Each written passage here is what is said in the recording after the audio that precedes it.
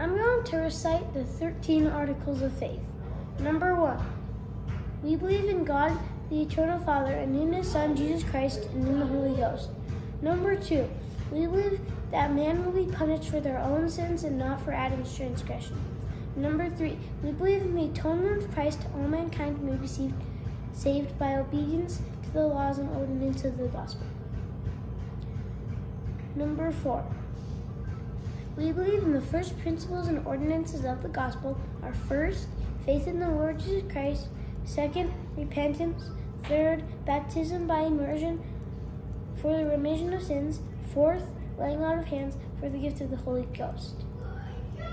Number 5, we believe that a man must be called of God by prophecy and by the laying on of hands, by those who are in authority to preach the gospel and minister the ordinances thereof. We believe in the same organization that existed in the primitive church, mainly apostles, prophets, pastors, teachers, evangelists, and so forth. 7, we believe in the gift of tongues, prophecy, revelation, vision sealing, interpretation of tongues, and so forth. Number 8, we believe in the Bible to be the Word of God as long as it is translated correctly. We also believe in the Book of Mormon to be the Word of God. We believe that all that God has revealed, all that He has now revealed, and we believe in all that He will yet reveal, many great and important things pertaining to the kingdom of God.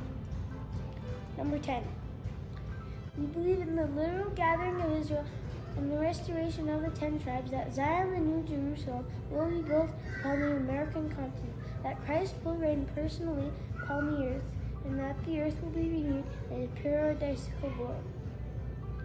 11, we claim the privilege of worshiping Almighty God according to the dictates of our own conscience, and allow all men the same privilege.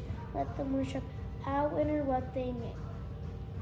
12, we believe in being subject to kings, presidents, rulers, and magistrates, and obeying, honoring, and sustaining them all.